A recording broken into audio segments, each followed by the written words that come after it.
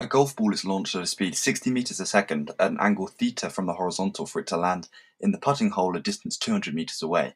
Now, we need to determine the angle at which the ball should be launched for a hole-in-one without bouncing.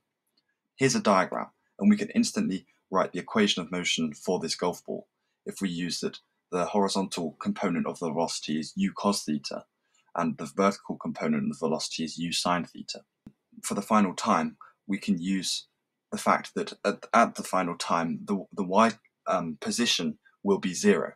Now, if we use our equation for the y ordinate, set it equal to 0, we get one extraneous root, but this useful root, in combination with our expression for the x ordinate as a function of time, we get that the final displacement is u squared sine 2 theta over g. Use sine function, we get that the final angle we need to launch it at is 16.5 degrees.